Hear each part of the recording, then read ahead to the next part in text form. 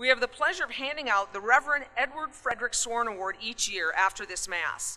For those of you who are unfamiliar, the Sorin Award is conferred on a Notre Dame graduate who has rendered distinguished service to the university. Past recipients are people like Father Hesburgh, Alan Page, Cindy Parsegian, Joe Kernan, among others. This year's Sorin Award recipient is celebrating her 40th reunion with the class of 1979.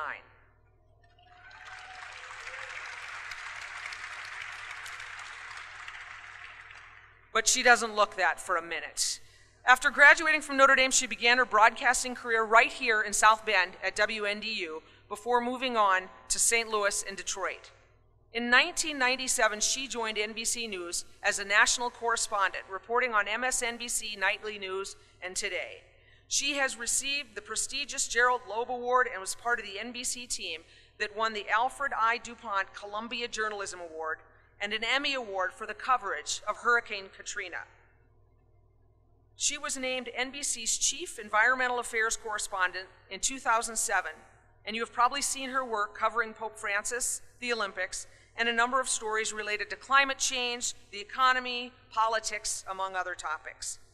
Here at Notre Dame, she's been the member of the university's Board of Trustees since 2010.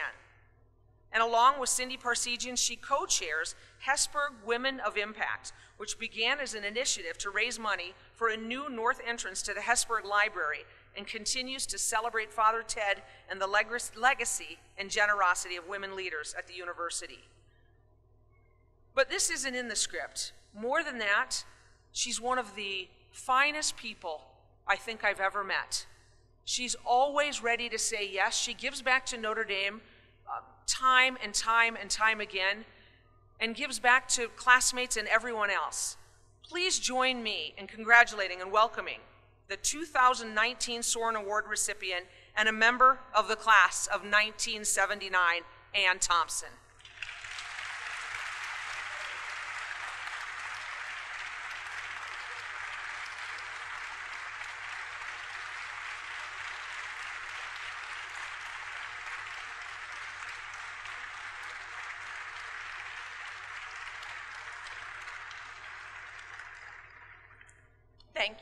Thank you, Dolly.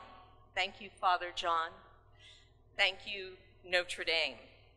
This honor has simply overwhelmed me. And I think of this honor as a tribute to Notre Dame. The principles and goals that have directed my life were cultivated here in South Bend after being planted at a home rich in love and the Notre Dame tradition. If there is one irrefutable truth outside my family life, it is my love for Notre Dame. Not in a rah-rah sort of way, although good luck trying to talk to me when Muffet's team takes the floor or on an autumn Saturday. But it is a love that centers and grounds my world. It is a love I only realized after I went away. The more I worked, the more I traveled the world and reported on every possible dimension of humanity, and many dimensions you wouldn't want to see, the more I realized what an extraordinary education Notre Dame had given me, how it prepared me for navigating the awful truths of 9/11, to the inspiring stories of people who find themselves in extraordinary circumstances. On the spine of that Notre Dame education, the full body of my career grew. Notre Dame taught me to think with my heart as well as my mind, and that truth and understanding could not be fully realized without a spiritual component. I saw this in my dad, Bill Thompson, class of 1947, and today I like to think it's reflected in my work as a journalist for NBC News. My sister Mary, class of 1985, was a correspondent for CNBC. And when we would get together and talk shop, talk about the stories we had done, we would always ask each other, well, what was the Notre Dame part of the story? It was our shorthand for the humanity and compassion for explaining how that event impacted your life. That was how we each tried to live up to Father Sorin's challenge to be a force for good in this world. Each of you have taken that challenge to heart. It is an extraordinary challenge, and look at the extraordinary things you have done, the families you have made, the careers you've built, the impacts your lives have had on our nation, and the hope you inspire in men and women around the world to have better lives. In other words, the things you fight for. I am honored to be one of you. These days, I love to watch graduations because I love to look at the kids' mortar boards. And one of the things I really like are when the kids decorate them and they put "my superpower is." And sometimes it's accounting or architecture, science or engineering. Every once in a while, I'll see my major, American Studies. But 40 years after I wore that mortar board, I know my superpower is Notre Dame. Thank you very much.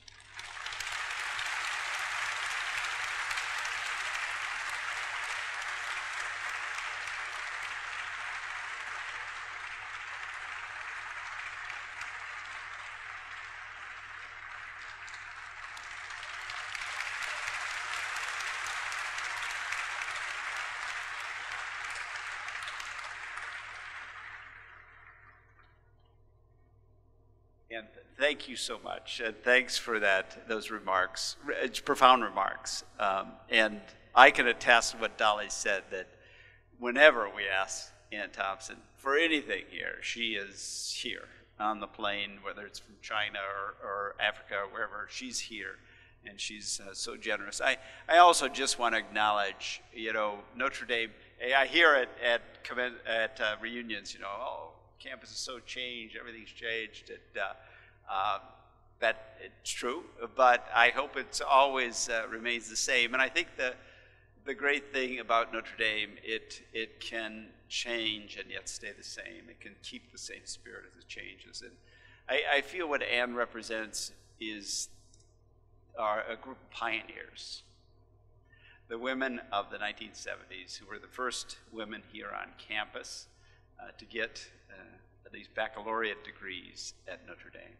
And, I think that was a big change for a tradition-based institution, and I'm sure it wasn't smooth every day, but to see where we are now, and to see we had our valedictorian, our salutatorian was a woman, our commencement speaker was a woman, and what we are today is richer because of Anne and her generation of Notre Dame alumna who have made this place richer and better place, a better Notre Dame. So for all her accomplishments, for all her generosity to Notre Dame, I want to thank her, but also for being part of that group of pioneers who have made Notre Dame a richer place because they came here. So God bless you, Anne. Thank you. We're tremendously proud of you.